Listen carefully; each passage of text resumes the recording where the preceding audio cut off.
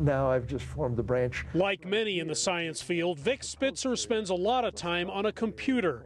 On this morning, we found him cataloging parts of a human body. What we're really doing is identifying the arteries that are permeating the entire lungs. Spitzer, a professor at the University of Colorado School of Medicine, helped pioneer the Visible Human Project, an effort to create detailed three-dimensional views of the human body by slicing a dead body and photographing it after each slice is removed. This woman, Susan Potter, well aware of Spitzer's work, first contacted him back in 2000. She rolled her wheelchair into my fifth-floor office with a newspaper in her hand and said, "I want to do this."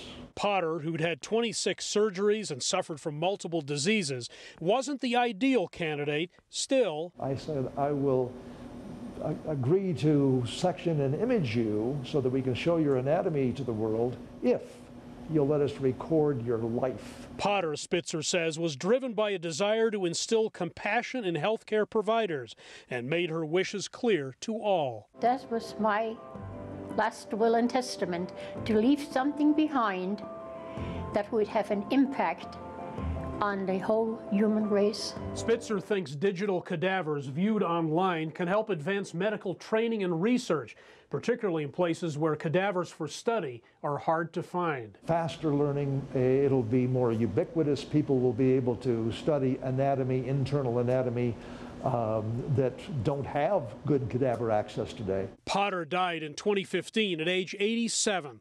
2 years later, the work of turning her into a virtual human began. Her frozen remains were cut into 27,000 hair-thin slices. As a sharp blade removed each layer, a picture was taken. Spitzer's construction of Potter's body map has already been revealing. After looking at the inside of her body, I see pain.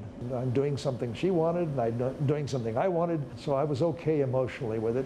She wanted to die.